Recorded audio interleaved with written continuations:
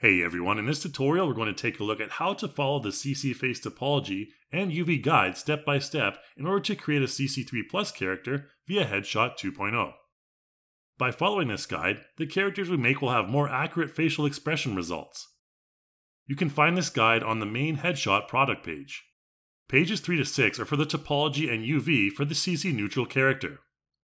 All CC4 expressions and morphs are made from this CC3 Plus neutral character. So if you want your character to have the most accurate facial animation via the Reillusion system, make sure that the character's topology corresponds to that of the CC3 Plus neutral character. Pages 7 to 10 are the key pages relating to topology, covering primary, secondary, and tertiary regions. Primary regions are the main animation drivers, while secondary regions are driven by the primary ones and are needed to keep the mesh smooth and evenly distributed. Tertiary regions are the tear ducts, mouth, and eye sockets, and have minimal effect on the character and are not editable in Headshot 2. On the primary regions, you'll see some thicker reference lines meant to allow us to better localize the distribution of these regions. Let's look at the mouth first. Starting on page 12, you can see how these areas should be distributed. This video demonstrates step by step how to do that with this model. Here we've jumped to the Refine Mesh step, so please check out our Getting Started tutorial if you're not familiar with the features. We know from the info on page 12 that the first thing we need to do is to identify and define the character's lip area, ensuring that the thick reference line outlines the shape of the character's lips. The CC Mesh Opacity slider allows us to see the character's lip position and use the Move brush to adjust the reference line.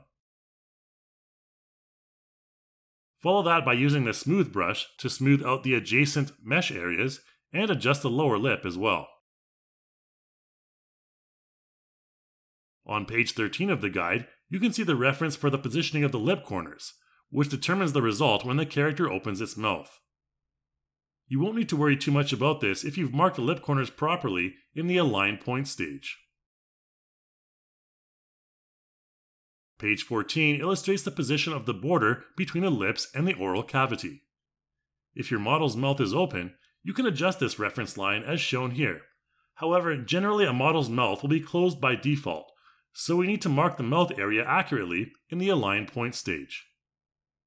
After that, go to Refine Mesh, switch to wireframe mode, and you'll see the proper results.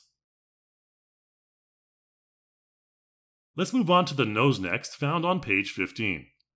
A quick biology lesson here. You'll see two alar creases around the nasal wings and the philtrum indentation line underneath the nostrils, both defined with the bolder reference lines.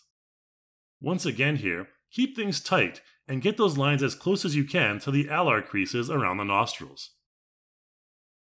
Remember to smooth out your mesh movements for best results. On page 16, you'll see the nasolabial folds. Here you want to place the reference line at the deepest part of the ridge. Defining this area properly is key to producing an accurate smile, as it emphasizes the muscles on the side of the face when your character smiles. Again here, I'm using a combination of the Move and Smooth brushes to get the reference line positioning correct while maintaining an evenly spaced topology. Defining this area correctly is essential to natural-looking smile results.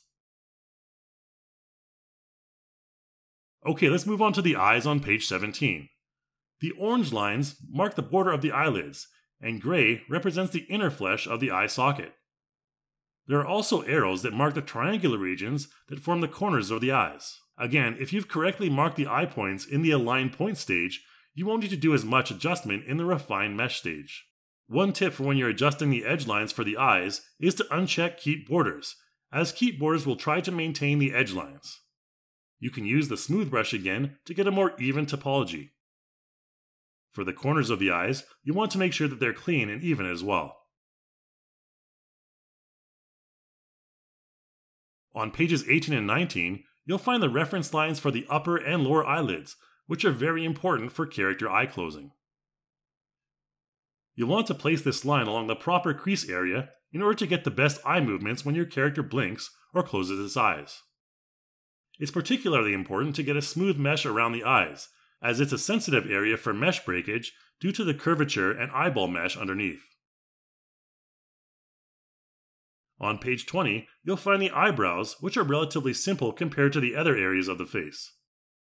Generally, you want the eyebrow line in the reference mesh to go right through the middle of where you plan for your eyebrow to be. Character Creator has a number of eyebrow templates that you can apply, and even more that can be found in the Content Store. The forehead guide, found on page 21, is particularly important when it comes to defining the location of forehead wrinkles and hairline. As you can see, a smooth mesh will help to create a more natural-looking distribution of wrinkles on the forehead. There is also a major reference line that should be placed along where your character's hairline is set to begin. You don't need to worry about extreme widow peaks or anything like that. The main thing is to maintain this line smoothly along the contours of the forehead at where you expect the hair to be at its lowest point. Okay, it's time to move on to the ears, which can be found on pages 22 and 23. You'll often find that the inside of the character's ear doesn't conform to a standard shape, and it doesn't get involved a lot in expression animations, so the main goal here is to ensure that there is a full wrap around the ear mesh, and that said ear mesh is smooth. With the ears, there are two main tips that will help you to get the best results. The first is to uncheck Conform to Source Mesh, to ensure that you can move your generated mesh more freely to encompass the source mesh. It often makes sense to use the Project brush to conform your generated head mesh more closely to the original mesh and refine it. Okay, finally let's look at the lower jaw, which can be found on page 24. This determines the definition of where the lower jaw meets the front of the neck. The result of defining this major reference line is how the character's jaw interacts with the neck when the mouth is open. And when looked at from the side, this line will generally be at a 45-degree angle, although that can vary significantly based on your character's physical characteristics. Again, it's best to ensure here that there is no jagged topography by using the smooth and move brushes in combination. Alright, once everything is ready and you're happy with your smooth topography, it's time to move on to generate the character. Click Attach to Body to give the standard body options, and no face mask in this case since we're using a complete mesh. Now you can see that the generated mesh looks excellent and identical to the source mesh. However, only one of them can animate using iClone's tools. To test everything out, you can use the Edit Facial tool to move individual muscles and test the results. Again, keep in mind that you can always go back and edit your saved profile for more tweaking. That's it for this video guide. Hopefully it can help you to optimize the animated results for your character. Thanks for watching, and I'll see you in the next one.